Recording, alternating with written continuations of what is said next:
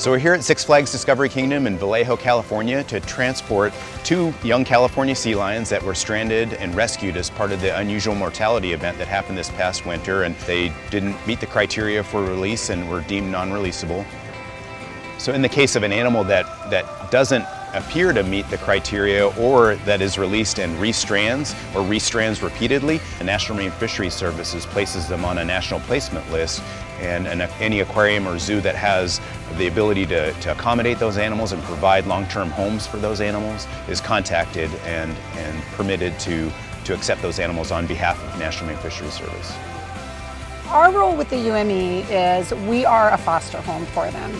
We, after they've been at the rescue center and have been deemed non-releasable, they are then brought to our facility where we care for them, get them healthy, and then prepare them for their forever homes.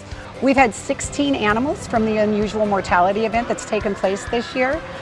We've placed all of them except for these two, which we are very excited that they're going to the Georgia Aquarium and going to have an amazing life there. Georgia Aquarium is really proud to be able to work with different facilities like Six Flags Discovery Kingdom and the Marine Mammal Center and all the different stranding centers within California, because they are such important figures in the response to these marine mammals. We're really proud to work with them.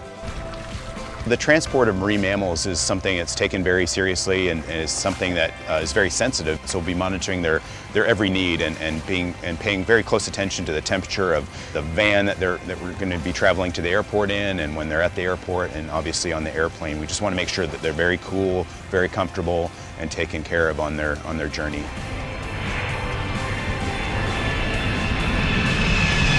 At Georgia Aquarium, we have a special room set up where we can actually quarantine these animals for about 30 days or so, just to monitor them very closely to make sure that they are healthy before introducing them to any other animals within our Georgia Aquarium family.